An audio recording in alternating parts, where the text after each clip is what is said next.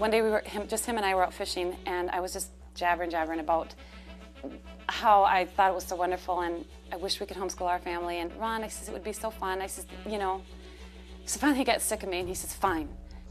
And I was kind of, I can't teach my kids to read and stuff like that, you know, and I just thought, oh, I just hope it never happens, you know. At the time they pulled us out, it was really hard. Beforehand, about 6 months or so, we had wanted to be homeschooled. And then after I started sports and got into the year, I didn't want to be homeschooled at all.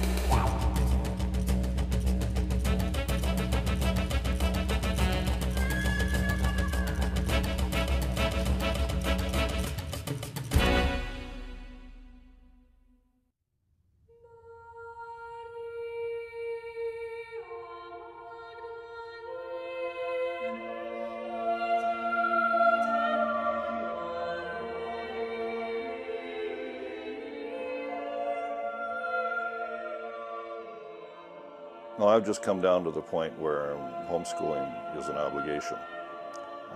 We don't have the Catholic schools even that we trust. You know, the Catholic schools have been filled full of all kinds of secular things and a lack of imparting the fullness of the Catholic faith. So we that homeschool, I think, have just come down to the point where there just simply isn't any other choice. But the other part of it is that when you get kind of addicted to it, you don't want any other choice. Somehow you really believe that this kind of contact between parents and children is the right way to go, that it offers an element into the educational process that God meant to be there. And so even though there's often a big struggle involved with it, I mean, it really does represent a cross. It's a cross that feels deeply right.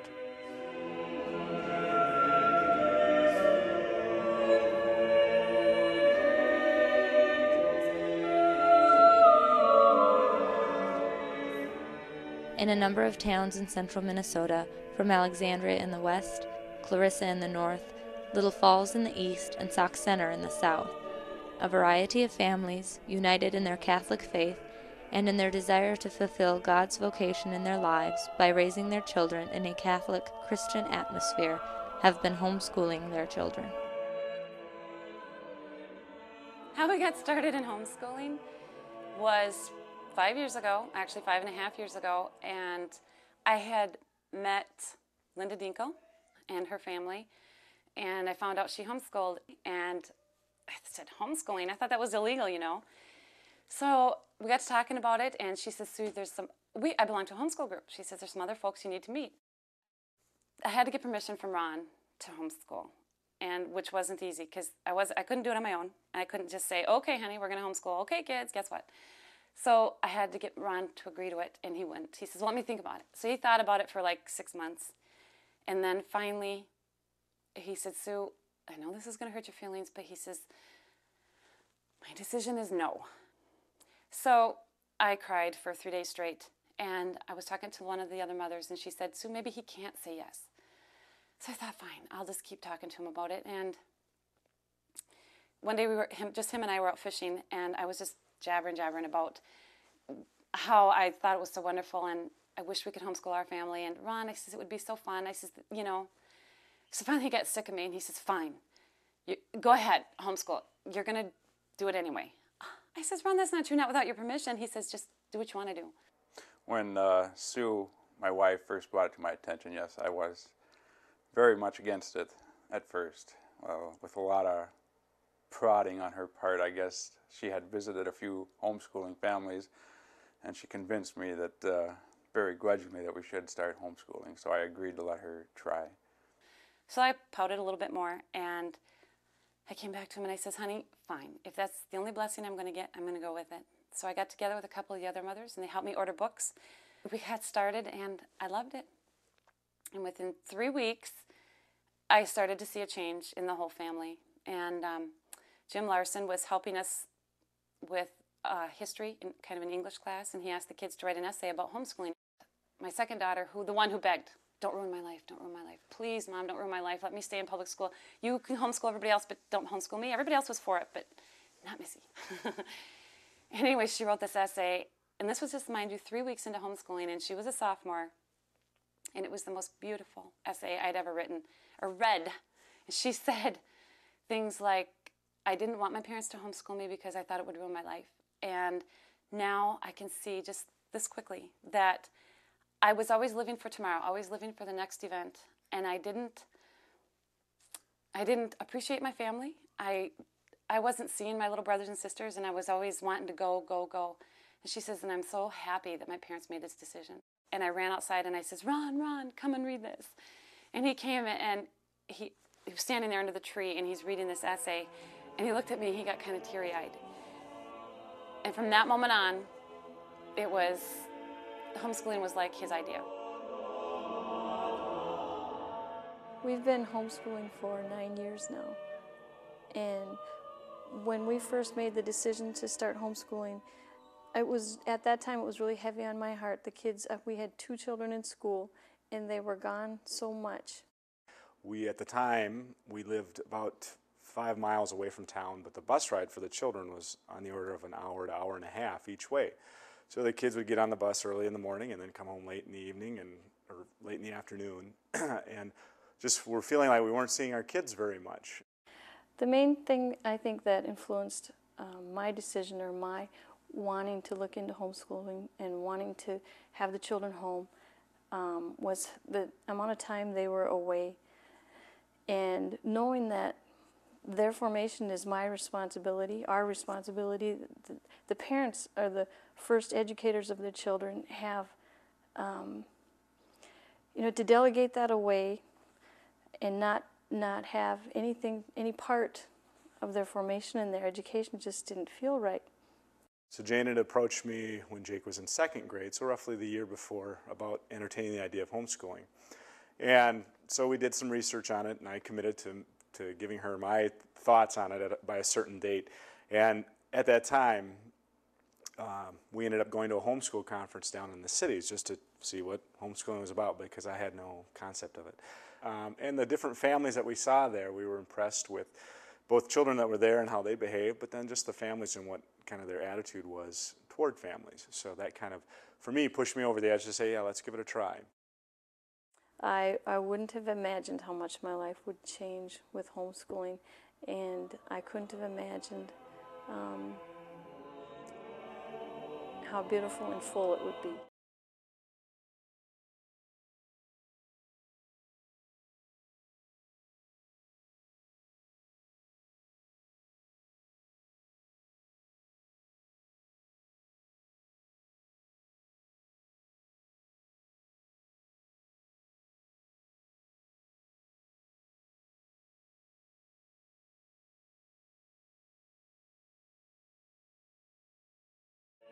Jim used to talk about he didn't like schools. He said, I just want to keep my children at home. And this was before he was a Catholic. And I was kind of, I can't teach my kids to read and stuff like that, And I just thought, I just hope it never happens, I was just a new Catholic. I had just converted. And I'd gotten involved in a curriculum committee meeting in Hill City where we lived before. And basically it came down to the point where what they were saying was that they couldn't teach any kind of values. The subject of abortion came up, subject of homosexuality came up.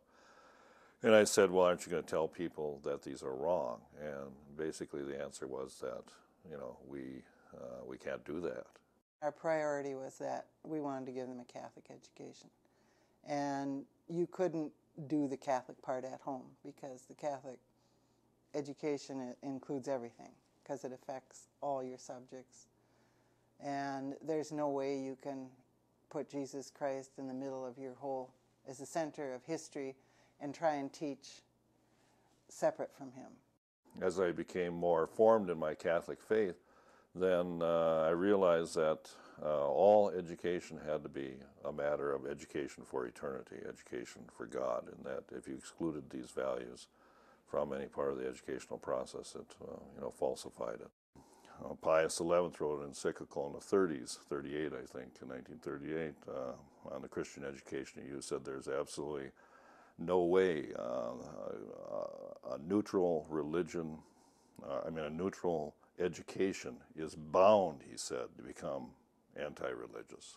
You know, so how am I as a parent, as a sincere Christian and Catholic parent, how am I going to justify my sending our children to a system that is bound to become anti-religious, which it has become? And so we were just bound in conscience, basically, to take our children out of the public education system.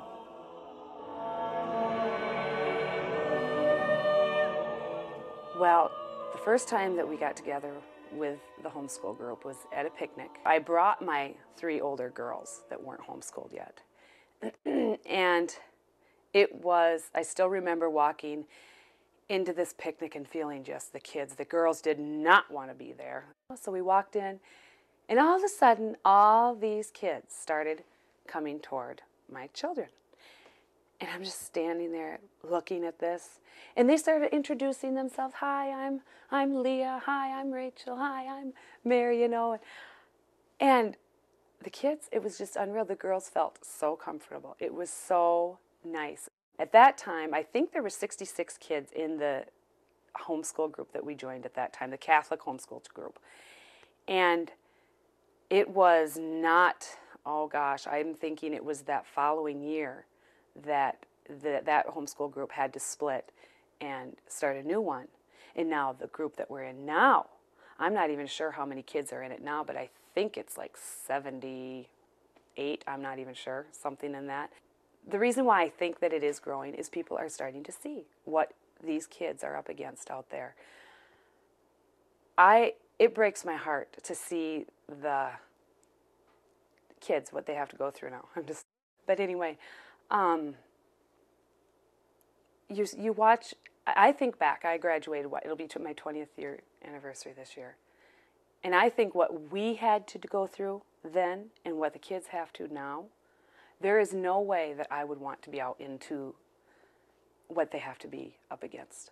It's gotten so much worse. You know, you hear about the 1960s on how the sex and drugs of, you know, but today, I mean, and it starts so young with the kids. So the kids, they don't have a chance to be children. And when I think of success, I don't think of money. It's what are we doing for God? And it's really hard to live for God when you're in the public school system because it's so much for the people. If I can give our kids a desire to learn and a desire to live their faith as a Catholic, that's my ultimate goal. I remember when David and I had Sarah. I keep saying Sarah because she's our oldest child. But I remember that time when she was in the hospital. And everyone had left. David went home. The nurses were gone. The doctors were gone. It was the first time I'd spent with Sarah in the hospital. And I remember sitting there holding her, looking into her eyes, and she's looking up at me. And I'm just, oh, she's so cute, looking at her toes, looking at her feet. And all of a sudden this thought came into my mind, and it said, I would rather have this baby die now than to let her live a life, her full life, and go to hell. And this thought scared me to death. I thought, where did that come from? Here I'm thinking of holding my baby and having this thought come into my mind. It just scared me to death. But then after I realized, I thought, that's what parenting is all about. You're holding this baby, and it's your goal to get that child to heaven. And it's my obligation to do what I have to do. And so the reactions from people sometimes, I don't care what people think anymore. You have to do what you have to do to fulfill your obligation. And that's what it's all about. Homeschooling. I never knew such a simple word could mean so much to me. I have been homeschooled for about a year now, and it has been one of the best years of my life. I have to admit that when I was pulled out of public school, I thought my life was pretty much over. I couldn't imagine life without my friends from school. But now that I am out of public school, I would never go back. It's so amazing how my morals and beliefs have changed so drastically in the past year. When you're in a Catholic homeschool group, you're amongst people with the same beliefs where you can openly talk about God and your faith. Through homeschooling, I've been able to carry out God's will for me as a teenager. Another reason I love homeschooling is because I have friends who really care what happens to me. They care about my spiritual life as well as my well-being. The most important thing about my friends is that the peer pressure is not there. When you're in high school, the peer pressure is outrageous. Sometimes I don't think parents can even comprehend what kids our age have to go through in high school. If all parents understood the evils of most public schools, I pray that they would not continue to send their own children, whom they are responsible for, both body and soul, to public school. My relationship with my family, especially my parents, has gotten unbelievably closer. I can't even remember the last time I've been this happy. I no longer hear, Sarah, smile. I don't know what the future holds for me, but I pray that I am able to carry out God's holy will and continue to grow closer to God. Oh my gosh, I can't believe how much my life has changed since this. I wrote this 3.5 years ago, and I just graduated last year. And it's kind of funny because I wrote, I don't know what my future holds for me, but I pray that I'm able to carry out God's holy will. And it's kind of funny because I'm getting married in 3 weeks. So my life has definitely changed a lot. And I can't even, it just brought back a lot of memories, and not all of them good. But I'm just so happy that my parents did pull me out, even though I wasn't happy at the time. At the time they pulled us out, it was really hard. Beforehand, about 6 months or so, we had wanted to be homeschooled. And then after I started sports and got into the year, I didn't want to be homeschooled at all. But once I was, and we met the people, and they were so nice that it went really well, and everybody's just so nice and makes you feel welcome and everything. I started homeschooling right at the beginning of school when I was 5, and I remember being really excited about it. That's all I remember, and just being thrilled half to death that I got to sit at a desk with everybody else and do my school, and I remember loving it. I was about 9th grade, and Mom took me out. It was 1995 when I started homeschooling, and for me it was a shocker, and I didn't want to do it. But after a month or two, it was great. I liked it. My relationship with my family has increased a lot, for the better. And I don't know. I don't even know really why. It's just everything's more family orientated. You do things together. I don't know. I don't really know why, but it did get a lot better. My relationship with my family is different because before I thought my friends were more important and they were the first. But now I realize that family is the first thing, and if you don't have that, then you basically have nothing. Being in the home while I'm schooling, my family has become everything to me. They're my school, they're my family. They're the most loved people in my life because they're the people I spent the last 20 years with. Well, I feel different from the people in public school because there's like no peer pressure in homeschooling and stuff. I can see it from just kids I used to go to school with, how they have so much pressure on them, and things they talk about and discussions they have. It's just like, oh my goodness, that stuff does not go on in our group. My goodness, I would hate that. And it is hard for them. I know it's hard for them, and a lot of peer pressure, a lot. The friends I have now are different than the ones I had in public school because they like to talk about real things, not just, what kind of trouble did you get into last weekend, and they actually have normal conversations that you can have fun and laugh and not be worried about, is this right or wrong, or it's just, they're a lot more fun, and you can have fun and laugh and not be worried about getting in trouble from your parents the next day because you did something wrong. I felt very different from the kids that had not been homeschooled that were in a normal public school. It was not a bad different, it was a good different. I did not see them as bad either. I just saw that the way I was living, that the way my parents, the gift they gave me in homeschooling, that I didn't have to deal with peer pressure, that I didn't have to deal with all the negative things that go on in a public school. I can't really put my finger on a special certain thing, but I just did. I feel really grateful, and I really felt different, a good different. A lot of times when I visit with kids that aren't homeschooled and they find out that I am homeschooled, one of the first questions they always ask is, well, do you get to sleep in, and do you get to do your school in your pajamas? Do you get to watch TV all day? It is not like that at all. Mom does not allow that. We have to get up, get dressed, brush our teeth, do everything the same, daily duties first, and then do school. So it's not very lenient at all. We can't just sit around in our pajamas all day. I get asked about missing out on a social life, missing out on sports, etc. everywhere I go. Work, everybody I meet that I tell I'm a homeschooler. Socialization is the big one. When you talk to people, like at work and everything, they'll ask you. That's the first thing. I mean, not even over the education. It's socialization is the big one. You've got to get out, see people, talk to people. It's like, come on, we do that. And talking to adults. That's another one that helps a lot. I used to never be able to look anybody in the eye until I started homeschooling. It's like they make you. They like look at you and ask you a question. It's like, okay, you have to look at them. And now it's so much easier. I don't know if anybody else feels that way, but the little kids even talk to grown-ups like adults. I mean, little 7-year-olds and sitting there having adult conversations. They're very mature for their age. One response we often get when people find out we homeschool is that they're concerned about our socialization. You know, what about when are the kids going to get out of the house and see other people? And it's really too bad. I think people who don't realize, it's probably really hard to imagine what a homeschooling lifestyle really is like.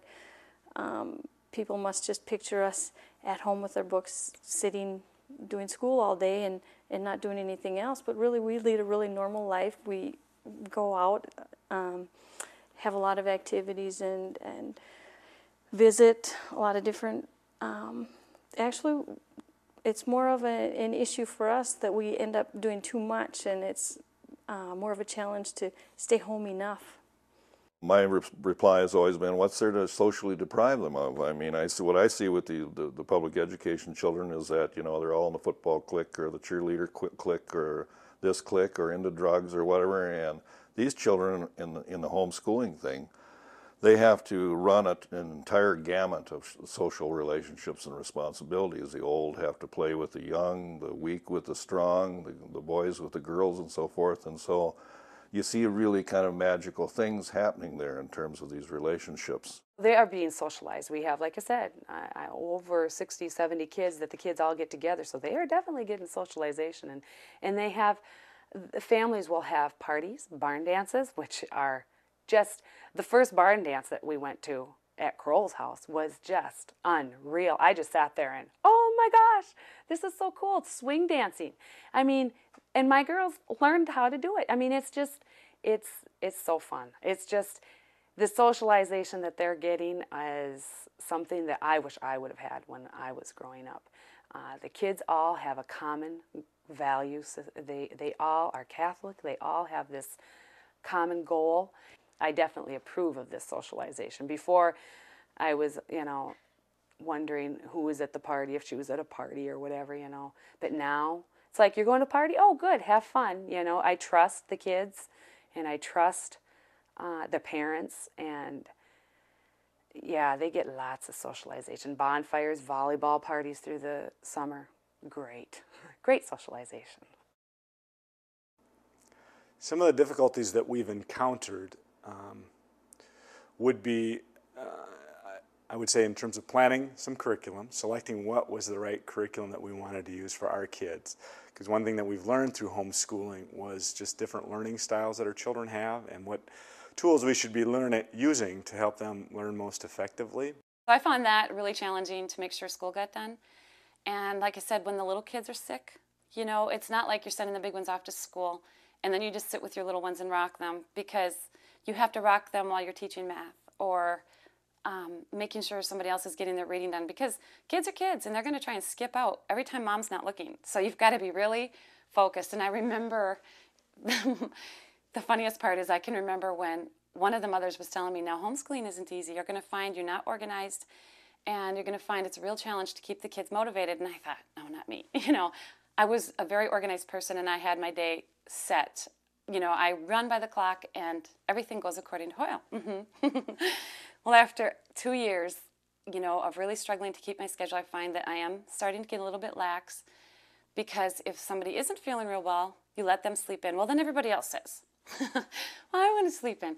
So you're constantly struggling to keep organization. And it isn't easy. Kids will do things to their parents they won't do, at school. If a teacher at school tells them to do something, they aren't going to whine, but they'll whine to parents, and they'll do it a lot. In fact, I've had a lot of parents tell me the same thing, and I say, yeah, they'll whine or something. Well, they won't do that in the school system. So there are things you have to, put up with. There are things that are crosses to carry, but at the end of your life, you're going to say, I did the right thing. I guess the best thing, the most rewarding thing is when your kids do get out of home and get in the world and come home and tell you that they're so thankful that they were homeschooled, because the people they meet outside the home and all the problems they have and stuff, that not that they were hidden from it, but that they didn't have to deal with it at such a young age. And when they go out in the world and have to deal with it, they're more equipped with, their faith and their home life. One of the changes in my kids is respect. They respect us so much more. They'll thank you. When they're in school, they just say, we're going to school. Big deal. I mean, and they say they love you more. Stuff like that. It's just, you don't have the false or bad attitude from them. I mean, it's nice when you wake up in the morning and they're happy. When I found the homeschool group, Linda Dinkle led us that direction, I was so impressed with the friendliness. And we had the common ground of our faith. Each family had different personalities, just like you'll find anywhere in the world.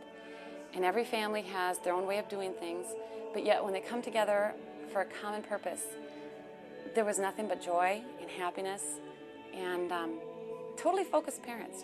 They knew what they wanted in this life, and that was to teach their kids to the best of their ability, to please God.